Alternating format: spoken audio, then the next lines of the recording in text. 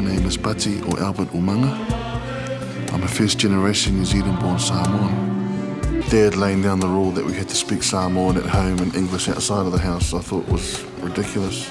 And it was pretty hard to try and sort of come to grips with living in two worlds, you know, the Palangi world as well as the Samoan world.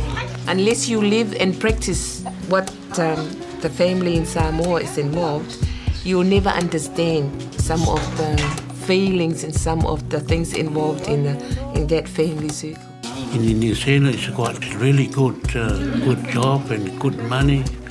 Yeah, that's why I asked to my father if I can come. So I have to ask him to give me a permission first. But he said, well, you can go. But you remember this, you go there and do something for your family and your parents.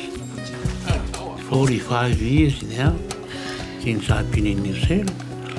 Samoa had been under German rule until the outbreak of the First World War. In 1914, New Zealanders arrived and Samoa was the first German territory to fall to the Allies. Although New Zealand took charge of Samoan administration from the 1920s, there was strong opposition from the Mau, a Samoan independence movement. In 1962, Samoa was the first Polynesian nation to become independent.